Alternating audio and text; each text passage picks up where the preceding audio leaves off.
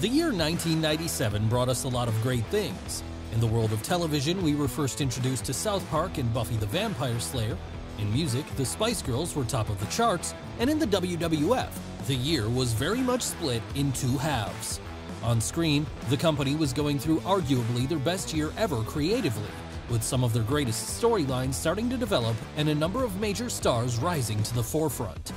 Off-screen, however, things would not be so rosy as, with WCW continuing to beat them in the ratings war, Vince McMahon's company would come closer than it ever had to going out of business. So join us today as we take a deep dive into the entire story from start to finish in the WWF in 1997, a year in review. When we last left off, Psycho Sid was the WWF champion, Bret Hart and Shawn Michaels' personal war was continuing to boil, and despite being portrayed as the ultimate heel, Stone Cold Steve Austin was growing in fan popularity every week. And all these events would lead to the first pay-per-view of the year, the Royal Rumble. But before we would get there, Vince McMahon, still trying to catch the eyes of new fans to his product, would start another new show on January 4th of this year, one that featured an edgier product than normal and would air from a different New York location live every week, Shotgun Saturday Night. And while this show would never reach the heights of Raw when it came to popularity, it would be a further indicator of the new direction the company was headed in, one which would see them present themselves with a lot more attitude, something which would certainly be on display when the time for the Rumble came on January 19th, as, while on the undercard, Hunter Hearst Helmsley would retain his Intercontinental title against Goldust and Ahmed Johnson would get some revenge over his newest rival, Farouk. The world title match would see Shawn Michaels return in front of a hometown Texas crowd to finally get the better of Sid, pinning him in just under 14 minutes to start his second reign on top. Meanwhile, though, the Rumble match itself would see things end far less decisively as, after entering at number 5, Steve Austin would last all the way up until the end before he was eliminated by his chief rival Bret Hart.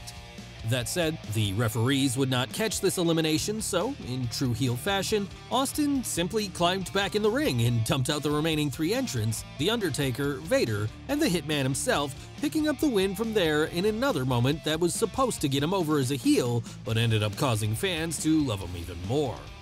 But of course, with such a screwy victory, on-screen WWF President Gorilla Monsoon was never going to allow the Rattlesnake a main event spot at WrestleMania, and so would instead book him and the 3 men he illegally eliminated into a fatal 4-way match at the next pay-per-view of the year, where the winner would go on to face Shawn Michaels on the grandest stage of them all.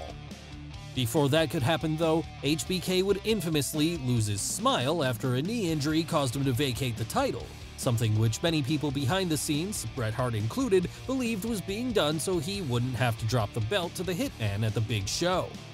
Yes, the plan had been for the 2 rivals to face off again in a rematch from WrestleMania 12, but with Shawn allegedly embellishing how bad his injury was, this would have to wait for the time being. Instead, the fatal 4-way match at In Your House 13 Final 4 on February 16th would be for the now vacant WWF title, as in that bout, Austin, Hart, Undertaker, and Vader would all fight for the right to be named champion.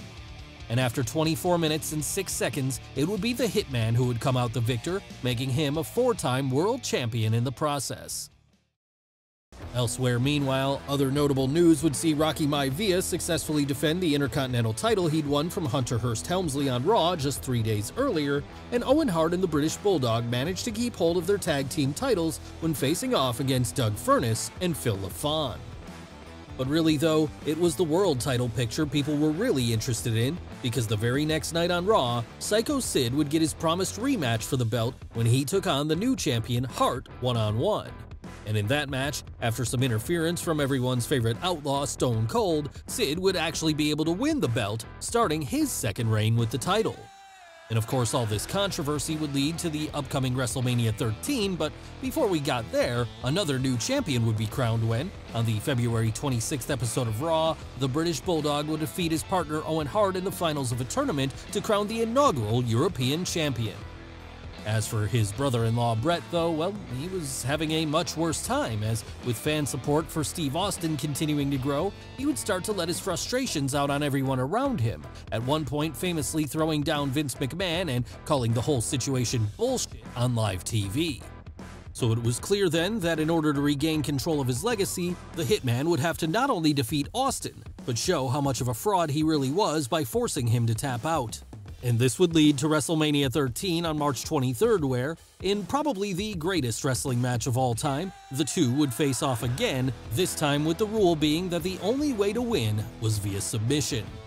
After a bloody war that lasted just over 22 minutes, however, Austin, unable to deal with both the pain of being locked in the sharpshooter and the extreme loss of blood he'd undergone, would pass out, forcing the special guest referee, UFC star Ken Shamrock, to call the bout for the Hitman. But in refusing to quit, Austin had endeared himself towards the Chicago crowd so much that it would cause Bret to attack him further after the bell rang, as from there, the two would switch alignments, with Austin now playing the face and Hart playing the heel. And this would end up being the highlight of a fairly weak card as it happened because, elsewhere, unable to live up to the 5-star classic that Austin and Bret had put on, things would be filled out with Rocky Maivia defending his Intercontinental title against the Sultan, and an admittedly fun Chicago street fight that saw Ahmed Johnson and the Legion of Doom defeat Farouk's Nation of Domination. Then, in the main event, The Undertaker and Sid would quite literally stink out the joint when, after allegedly soiling himself towards the end of the bout, Sid would fall to the dead man as he became the WWF champion for the second time. And this would see Paul Bearer try to weasel his way back into the new champ's good graces in the weeks that followed as, now desperate to be the manager of the top guy in the company, he attempted to blackmail Taker, telling him that if he didn't play ball, then he would reveal his most shameful secret to the world. Initially, though, The Undertaker would fight back against this, taking on and defeating Bearer's handpicked challenger Mankind at the next pay-per-view of the year, April 20th's In Your House 14, Revenge of the Taker. But that wouldn't be the only big story going into that show as, after solidifying his heel turn, but only in America, Bret Hart would reform the Hart Foundation, now made up of himself, Owen Hart, the British Bulldog, Jim Neidhart, and Brian Pillman. And this would lead to a unique situation where, still being treated like heroes in their native Canada, the Harts would force the company to shift the heel-face dynamic depending on what country they were in that week, with even Steve Austin serving as a villain going forward whenever he dared face off against the Hitman north of the border. On the night of In Your House 14, though, the Rattlesnake would remain firmly the babyface as, in the rubber match between him and Bret, he would end up picking up the disqualification win, with this making him the new #1 contender to the Phenom's world title. And that match would eventually come at In Your House 15, A Cold Day in Hell, on May 11th as it happened. Before this, though, a few things would change for Austin's chief rivals as, on the April 28th episode of Raw, Owen Hart would pick up singles gold of his own when he beat Rocky Maivia to win the Intercontinental title. So with the stable now holding the IC, European, and tag team straps, they'd do their best to get inside the Rattlesnake's head during his first big title shot. And ultimately, they'd be successful in this as, come the end of the bout, after a well-placed distraction from Bret, the Dead Man would be able to pick up the win. But of course, that wasn't the only noteworthy thing that happened that night as, prior to this, Ken Shamrock would formally make the jump over from UFC when he had his first official WWF match against Vader, a bloody and stiff battle that saw the Mastodon suffer a legitimate broken nose by the end. Yes, Shamrock was clearly keen to make an impact as quickly as possible, but as he was continuing to rise up the ranks in the weeks that followed, another big name would make their return when Shawn Michaels, now apparently having recovered from the injury which forced him to retire earlier in the year, came back to the ring to team up with the enemy of his enemy, Stone Cold Steve Austin, as together they took on Owen Hart and the British Bulldog for the tag team titles.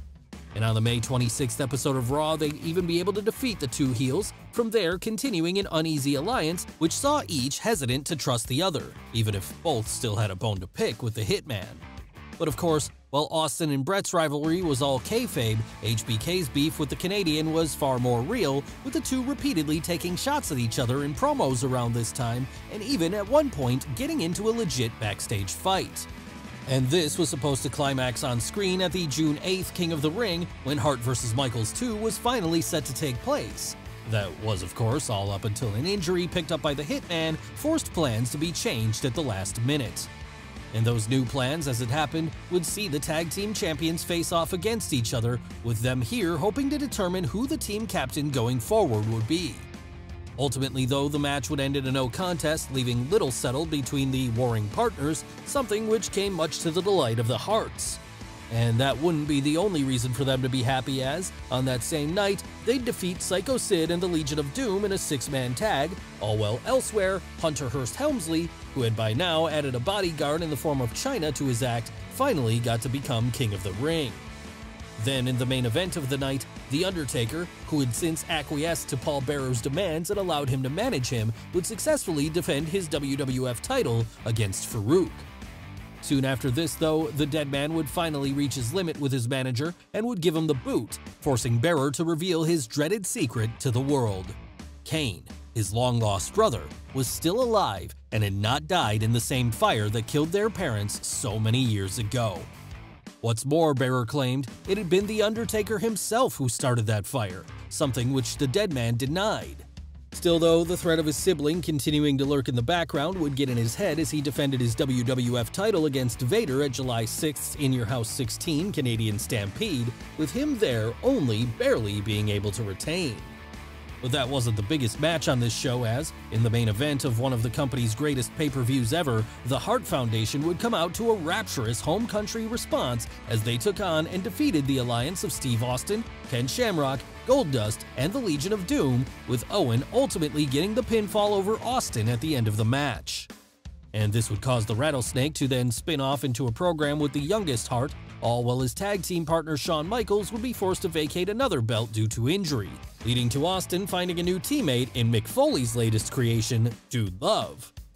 Yes, despite being known to WWF fans prior to this as Mankind, it would be the second face of Foley that was able to gain the respect of the Texan, as from there, they would team together as champions, holding on to these belts throughout the summer, as meanwhile, in the WWF title picture, Bret Hart would prepare to face off against The Undertaker at the upcoming SummerSlam. But what made this one even more interesting was that Shawn Michaels would act as the special guest referee, with the stipulation being that if he in any way attempted to screw the Hitman, he'd be banned from wrestling in America from there on in.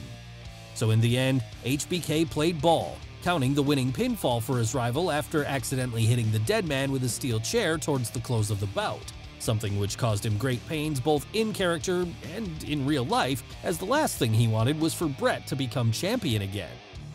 Elsewhere, meanwhile, Mick Foley would morph back into Mankind to defeat Hunter Hearst Helmsley in a steel cage match, the British Bulldog would defend his European Championship against Ken Shamrock, and disaster would strike when, in the Intercontinental title match between Steve Austin and Owen Hart, a botched piledriver would lead to the Rattlesnake being temporarily paralyzed. Luckily, however, he would be able to recover enough feeling in his limbs to win both the match and the title, but after being taken to the hospital following the bout, he'd be diagnosed with a broken neck, something which would leave him unable to compete for the foreseeable future. But this would only get him more over as it happened, as, now waging war against management themselves for forcing him to vacate both his Intercontinental and Tag Team titles, Austin would deliver stunners to every authority figure in his path week in and week out, with fans patiently waiting for the point where, eventually, Vince McMahon himself would be on the receiving end. Before that happened though, the next big show of the year, Ground Zero in Your House, would take place on September 7th where, while in the undercard Brian Pillman would face off against Goldust in an indecent proposal match and the Headbangers would win the vacant tag team titles, the main events would see Bret Hart successfully defend the WWF title against The Patriot, all while, after that, Shawn Michaels would be forced to reckon with the man who he'd inadvertently laid out the months prior, The Undertaker. And to help him with this, HBK had begun aligning himself with his real-life clique buddy Hunter Hearst Helmsley as, alongside Chyna and Rick Rude, they would go on to form D-Generation X, an outlaw group of heels who broke the rules at every turn, both on screen and off. So there at ringside during their stablemates bout with the dead man then, they'd continually get involved, leading to the whole thing eventually getting deemed a no contest. But of course, there would have to be a winner eventually, so in an effort to make sure this happened, the two would meet again the following month in a brand new type of match altogether.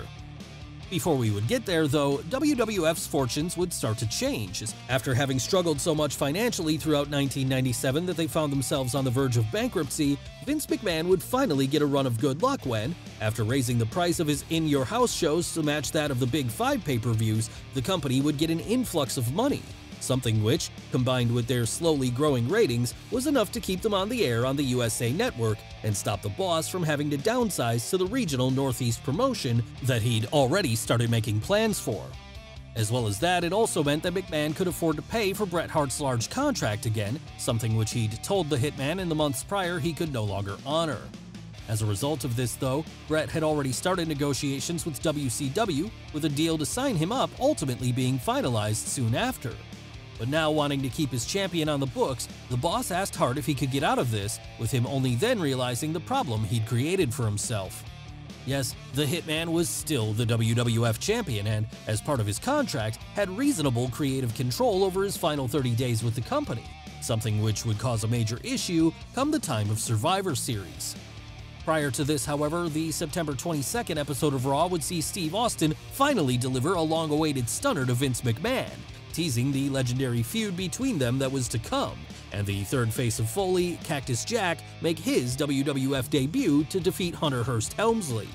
But that wasn't all that happened that week, as just 2 days prior, the company would venture across the pond again when, at the UK-only show One Night Only, Shawn Michaels would court even more controversy when he used his backstage sway to win the European title from the British Bulldog right in front of his dying sister in the crowd. Yes, it was another example of HBK playing up to his reputation as a jackass, but come the time for October 5th's Bad Blood in Your House, he would finally get his just desserts when he faced off against The Undertaker in the first ever Hell in a Cell match, leaving him with no opportunity to escape or to get his DX friends involved. So it should come as no surprise then that this one left the European champ brutalized come the end, with him only getting the win after, to the surprise of everyone, Kane finally made his debut at the close of the bout to rip the door off the cage and lay his brother out with a tombstone piledriver. But aside from having one of the greatest matches in WWF history, Bad Blood would also be memorable for tragic reasons, as prior to the show that night, Brian Pillman was found dead in his hotel room. Aside from this, other noteworthy moments would see Owen Hart win the vacant Intercontinental title, and The Rock team with his new stable of the Nation of Domination to take on the Legion of Doom in a handicap match. Yes, after undergoing a vicious backlash from fans, Rocky Maivia had turned heel and morphed into the man who would one day go on to conquer Hollywood. But that wouldn't be the big story going into Survivor Series on November 9th, as at an event that saw Kane make his in-ring debut by destroying Mankind, and Steve Austin finally returned from injury to defeat Owen Hart for the Intercontinental title again, everyone would instead be talking about the fact that, after beating The Undertaker inside of Hell in a Cell, Shawn Michaels was finally the #1 contender to Bret Hart's WWF title, and that the match would be set for this very show. Now, the Montreal Screwjob is too big of a story to get fully into here, but in short, this would be the night that, after Bret Hart had refused to drop the belt to HBK in his home country of Canada as per the creative control clause in his contract, Vince McMahon and a select few others set out to make it appear as though he tapped out at the close of the bout, visually screwing him and making Michaels the new champion instead. After this then, Bret would trash the ringside area while all of the Hart family, minus Owen, would quit the company in disgust. Meanwhile, the next night on Raw, Vince McMahon would do a sit-down interview with Jim Ross where, sporting the black eye the Hitman had given him the night before, he'd tell the world that Bret screwed Bret, effectively giving birth to the Mr. McMahon character right there, even if, at the time, he still truly believed he was the babyface in the situation. And while who was ultimately right or wrong has been a subject of debate in the years since, fans had little time to digest it at the time, as WWF would push on forward with their final show of the year, D-Generation X in Your House, on December 7th, where the key undercard matches saw Taka Michinoku defeat Brian Christopher to become the inaugural light heavyweight champion, the New Age Outlaws successfully defend the tag team titles they'd won on a recent episode of Raw, and Jeff Jarrett get a win over The Undertaker after Kane, who was still trying to convince his brother to face him one-on-one, interfered and cost him the bout. As well as this, in the main events, Steve Austin would beat The Rock in the first teaser to a rivalry that would go on to define a generation, all while Shawn Michaels would defend the WWF title against Ken Shamrock, only to then be attacked by a returning Owen Hart at the close of the show. Yes, it seemed like the King of Hearts was back to avenge his family, but while he would get a shot at the title his brother had been screwed out of, HBK would once again use his political power to have this happen on a throwaway episode of Raw instead of the pay-per-view it deserved. As well as this, unwilling to drop the European title in an actual match, he and Triple H would make a mockery of it when, in a comedy encounter, Shawn laid down in the middle of the ring and gifted it to his stablemate on the December 22nd episode of Raw. But that wasn't the only title change that would happen in December, as Steve Austin would have vacated the Intercontinental Championship to The Rock just 2 weeks prior, with him reasoning that he had bigger fish to fry. Yes, while this represented the end of 1997, 1998 was about to see things blow up in ways it hadn't since the days of Hulk Hogan, as with Stone Cold now going after the WWF title, The Rock having morphed into his final form, The Undertaker and Kane's War getting started, and the Mr. McMahon character being born, the Attitude Era was truly about to begin. Well guys, what did you think of the video? Let us know in the comments below. Don't forget to smash the like button, subscribe to the channel, as well as follow Wrestle with Andy on Instagram and Twitter. Thanks for watching, and we'll see you next time.